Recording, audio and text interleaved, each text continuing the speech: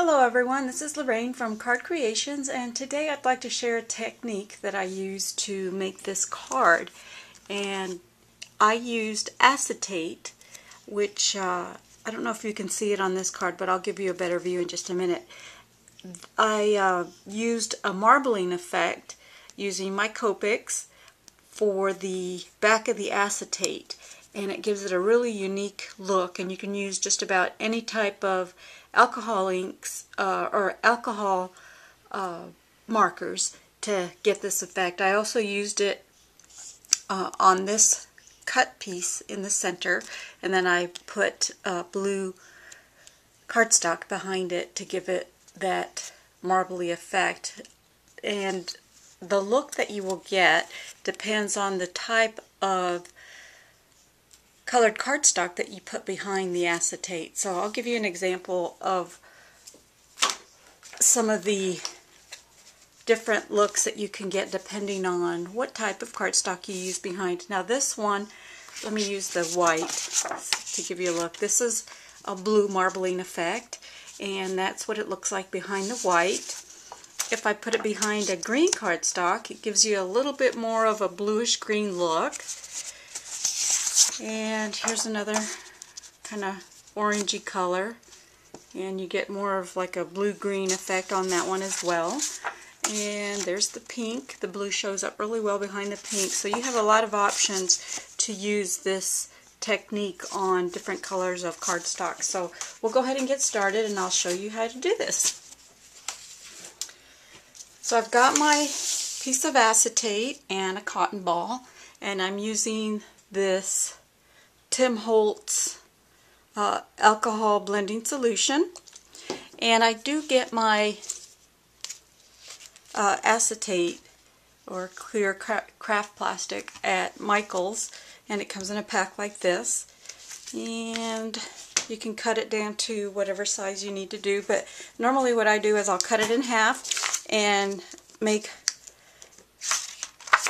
or use the technique on a piece this size. It's half a sheet.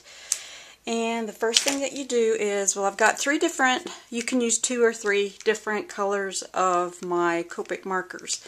And you do use the chisel end, and what you do is you just go around and just add a blob of color just randomly on the acetate. And since I'm using 3 colors, I'll go ahead and switch out.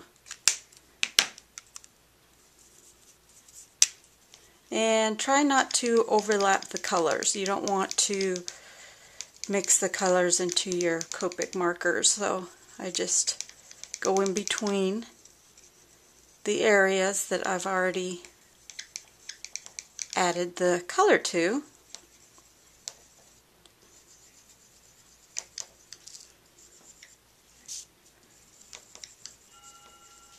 Okay, now I'll switch to my 3rd color.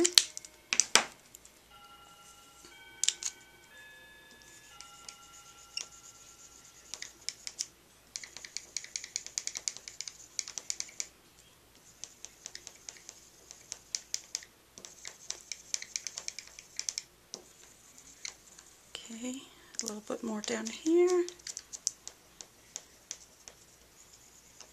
Alrighty. Okay, so the next thing we're going to do is get our blending solution and add a few drops to our cotton ball. Just kind of work it in there. If you need more, you can always add more to the ball once we get started on blending. Now, I like to do a pounding technique and blend the colors together. So all you do is start pouncing, blending your colors together. And I think if you just go over it once is the look that I like, more of a marbly look. If you go over the area several times, you might get the shape of the cotton ball. I'm going to add a little bit more solution and do this little area here. and just work it to the ends and blend the the colors together. And I think I'm happy with that. I need a little bit more right here on the end. Okay, so now we just need to let that dry for a few seconds. It doesn't take long at all to dry. And we'll be able to flip it over and see what it looks like. Let's see, I'm going to go ahead and lift this and just kind of help it along. Let it dry. It does dry quickly since they're alcohol inks. Okay. So now I'm going to flip it over. You can see I've already done some others. And let me see.